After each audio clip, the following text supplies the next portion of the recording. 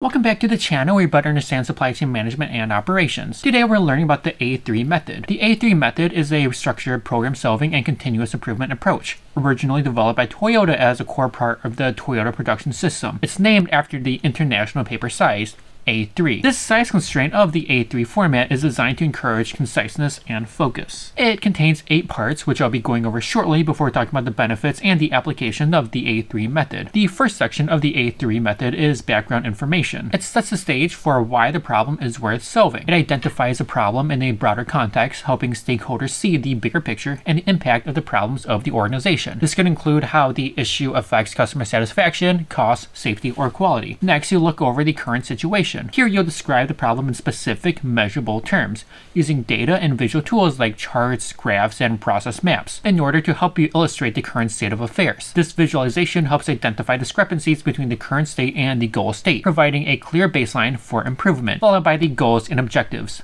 Think of the acronym SMART.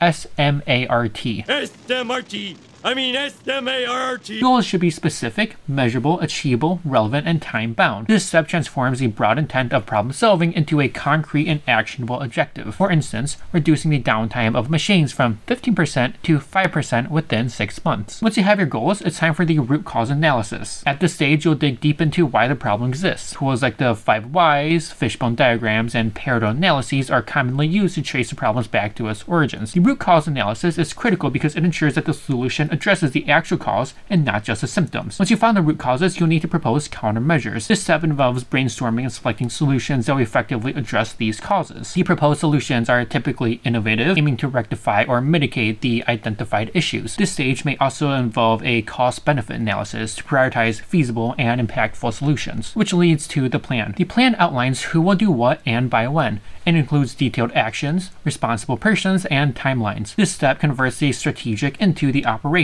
making the execution of solutions manageable and tracked. It often includes a Gantt chart or a similar project management tool. So once the action plan is implemented, it's time to consider the results. This section assesses the outcomes against the original objectives, metrics and data that are used to objectively determine if the goals were met and to what extent. This is critical for verifying the effectiveness of the countermeasures. Finally, you follow up. The final step ensures that the improvements are sustained. It may involve standardizing the new process, implementing ongoing training, and setting up systems to monitor the key metrics. Additionally, lessons learned are documented and shared to improve future problem-solving efforts. So what are the applications and the benefits of the A3 method? It promotes collaboration amongst peers since the A3 is a visual tool that can be easily shared and understood.